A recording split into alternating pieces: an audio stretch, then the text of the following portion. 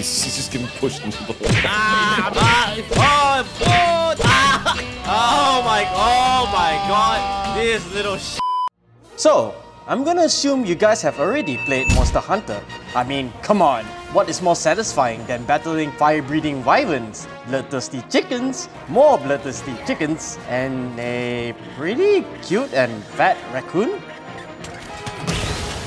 If you haven't, well, what are you waiting for? Now you can with Monster Hunter Rise. So here, we will take a look at the fan-favorite monster hunting series that is recently released on the PC port. Keep in mind, what we'll be touching on will be mostly the surface of what we experience, know, and understanding. This is not a full technical deep dive review because that would take weeks and who knows when I will see the sun. Like Sunbreak, get it?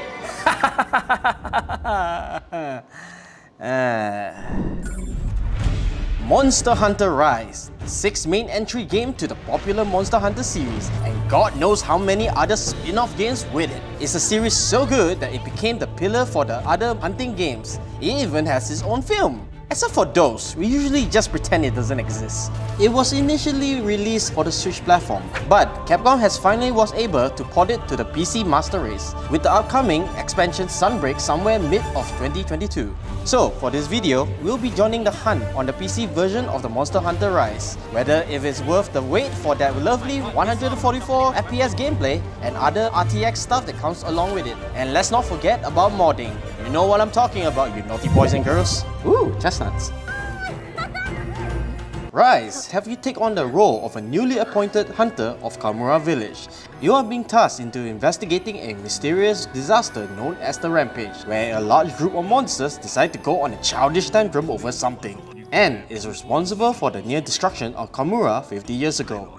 So, with your freshly graduate determination, friendly pet buddies, and fresh dango in hand, you will take on monsters bigger than your ego, gather your resources, and turn their weapon against them.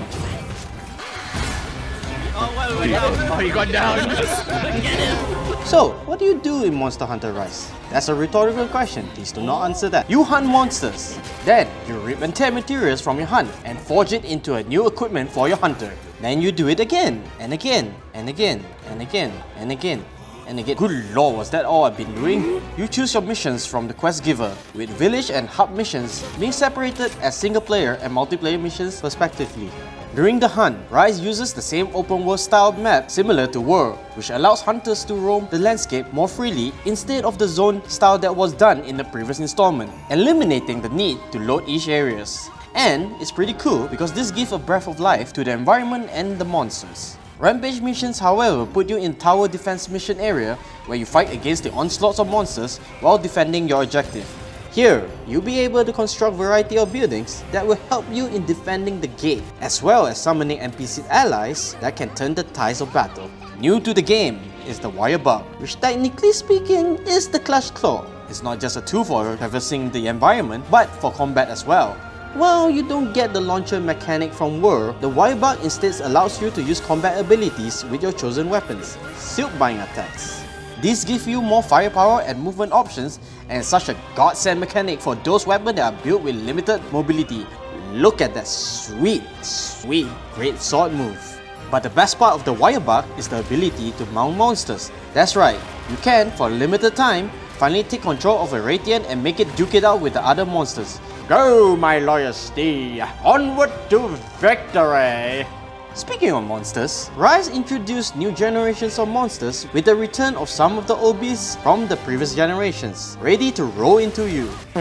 This also means you'll be carefully dealing with the unknown behaviors and attack patterns from the new generation that may f your shit up and have you go home crying like a little god.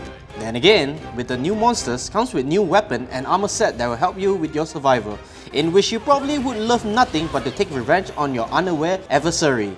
Wakey wakey! Next, you want to arm yourself with those oversized deluxe edition. Rise retains its 14 weapon type loadout for you to choose from as your favorite, each with its own learning curve, strength and weaknesses, unique weapon designs, and the ability to do damage while looking cool. My personal favorite is the switch axe and the longsword because I'm a fairly offensive guy. Do comment down below on what's your weapon of choice and why it's not the longsword. But mastering the weapon on its own is not enough. No, you need help. And no, not talking about your hunter friends who will constantly throw you with their massive Unga Bunga attacks. Can you stop? I'm not. I can't trip you. I'm daggers. I'm talking about your pet's companion.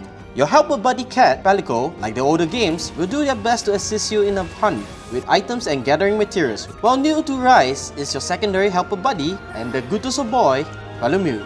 Their role in the game is to help you traverse the land quicker without losing stamina, while performing attack combos with you in the fight. And to look really cute and cuddly. Where the tick is that Sonic? If you think you need more of those adorable critters, you can always hire more and even send them out on expedition and trades. And I hope you haven't run out of names to give, because last but not least, you will get your own pet owl, the Kahoo! This fluffy furballs acts as your scout and messenger like the one you see in Hogwarts. In fact, it might be too good at its job that you no longer need to track down monsters, as they now immediately show it to you on your map. Alright, here comes the part you probably will throw feces at me and call me a dog! Although I really enjoyed the game, I do have some minor complaints on my own. Firstly, the lack of environmental interactive. In Monster Hunter World, there are traps and hazards that you can use to your advantage during your hunt, like dropping a border on your prey or steering it to a vine tree where it will entangle the monsters a while you wail on it. Sadly, in Rise, while there is actually one or two you can use, it's mostly gone due to the game trying to go back to old school hunting while retaining its quality of life. It's not really a big deal, but I kinda miss smashing monsters into tree, seeing it fall on it and then just casually throw insults at it. Go suck some. Second, the Apex monsters. They are essentially the tempered version of Monster Hunter Rise, powered up with malicious aura that can really put danger in your face. Unlike the tempered or the arch-tempered, this Apex cannot be captured, nor can you Vibrant ride it, meaning you have to give it a good old-fashioned beatdown, or get beaten up. One more. Yep.